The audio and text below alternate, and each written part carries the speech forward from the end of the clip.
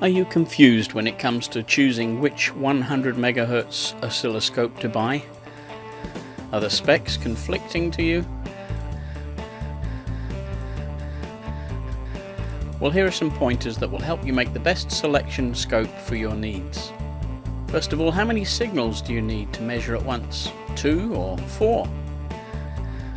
Maybe you need 8 or 16 digital channels too for system debug, for finding system problems. Do you know what maximum or minimum signal sizes you'd like to measure? For 100 MHz signals, you'll need a sample rate of at least 500 megasamples per second, but remember that a 100 MHz scope is really 3 dB down at 100 MHz.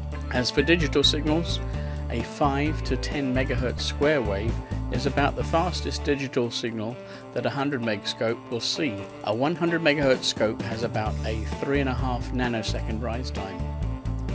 Do you need frequency domain display for spectrum analysis?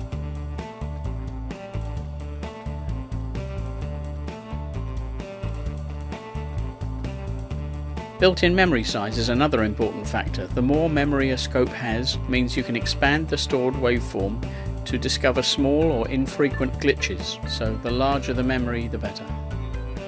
A spec that's confusing to some is the repetition or screen refresh rate.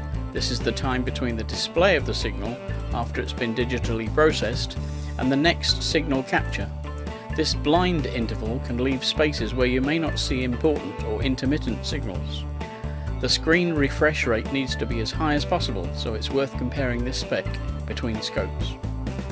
And take a look at the LCD screen size and quality. Sizes vary greatly, and some LCDs are still monochrome in older designs. Colour helps in sorting out which trace is which, and the better resolution, the more information you can gather. Triggering capabilities help you see a steady waveform, and there are many options to use, even triggering on a digital pattern if you have a mixed signal scope. Some scopes include serial protocol decoding, so you can decipher I2C or CAN bus messages. But beware, some manufacturers charge extra for these decoders.